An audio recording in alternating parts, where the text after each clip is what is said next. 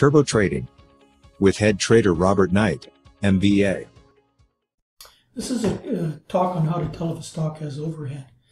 And it was asked by one of the members asked me the question, because it was on the CYRN, and this is a security stock, and from 2 it surged up to 665, now backed off a little bit here, but you can see big strong rising channel on it.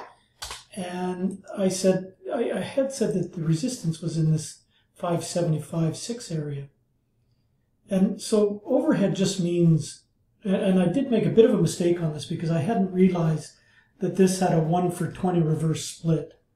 So this action in here, anybody that owned that stock at that level, really they've been reversed out of the stock. And that's why it was able to run as much as it did. But it's still the same. The pattern is the same. If people had bought this stock, let's just say it wasn't rolled back, and you had some volume in here, between this in here around 5.5 to 7, and maybe up into this level at 9.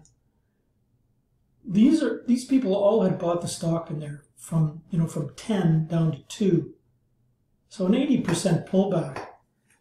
And so, like any level of resistance, they're just happy to get out of a stock at any point they can. And we see that these resistance levels are very prominent. Look at like a stock like Tesla here. We draw this all the time. There's your resistance at 80, in the 880 level, 900. This big overhead in here.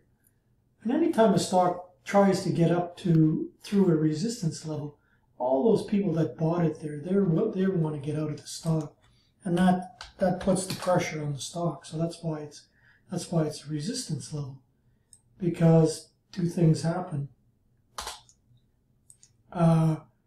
People that were in the stock previously or just want to get out of it. People that bought it at $2 see that this level here, everybody wants to get out of it, so they'll sell. And those short sellers that missed the buy at 2 and 3 see that it comes in a resistance, and so then they'll short the stock. So whenever I say a stock has overhead, all that means is it's coming into an area of heavy resistance. And in this case, I put it between $5.50 and $7. Well, as luck would have it, it traded to $6.66. And there's your resistance, got up to and I just drew that line in randomly, and you can see how it corresponded.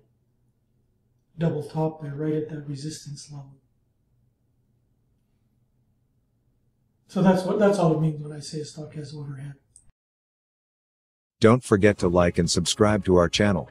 Reach new levels of trading proficiency. Become a member at turbotrading.biz.